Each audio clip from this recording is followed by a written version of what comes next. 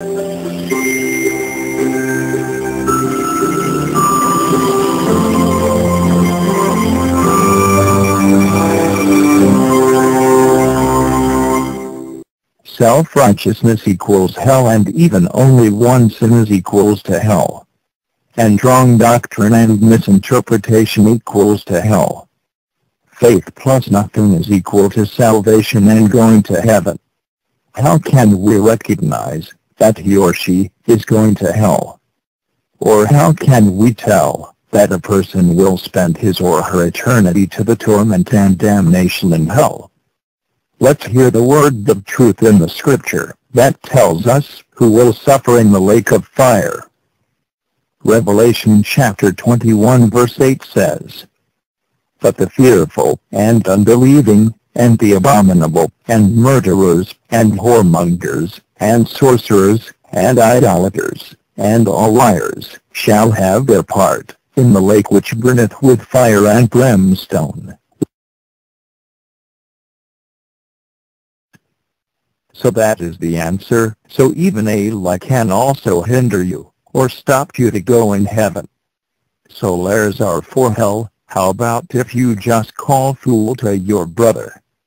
Let us listen to the word of Jesus in Matthew chapter 5 verse 22, "But I say unto you, that whosoever is angry with his brother, without a cause shall be in danger of the judgment, and whosoever shall say to his brother, Raca, shall be in danger of the council, but whosoever shall say, Thou fool, shall be in danger of hellfire." So see, even saying thou fool. So entering hell is very easy, and that was such a work of Satan himself, who is the father of all lies. Listen to the word of Jesus, which is the truth. In John 8 verse 44 says, "Ye are of your father the devil, and the lusts of your father ye will do."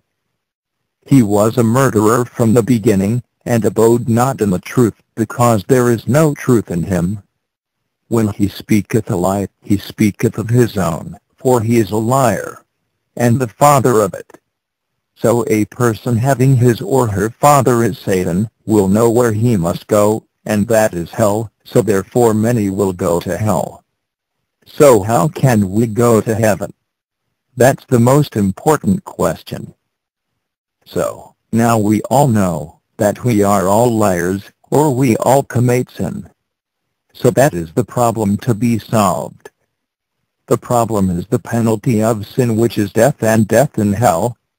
But the gift of God is eternal life. See Romans 6 verse 23, "For the wages of sin is death, but the gift of God is eternal life through Jesus Christ our Lord."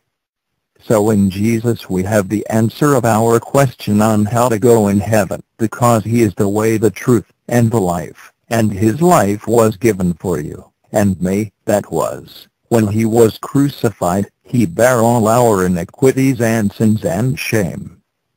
And might his blood drop out his face, and to the entire parts of his body, that was shed for you, because the scripture clearly says about salvation is a remission of our sins, and without shedding of blood there is no remission. Believe what the Lord done for you, and me, and what he says. So the scripture says, to give knowledge of salvation unto his people by the remission of their sins, and almost all things are by the law purged with blood, and without shedding of blood is no remission. So Jesus already did it for you, and me. When he was dangling on the cross he was thinking of you, and he really shed his blood for all sins, from the past, present, and for the future also. He did it once, and for all.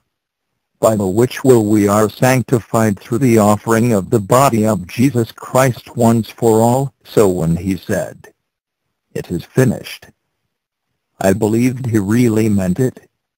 So don't be deceived by Satan's ministers that says you must repent, and do the good works, and keep it up and do all your best.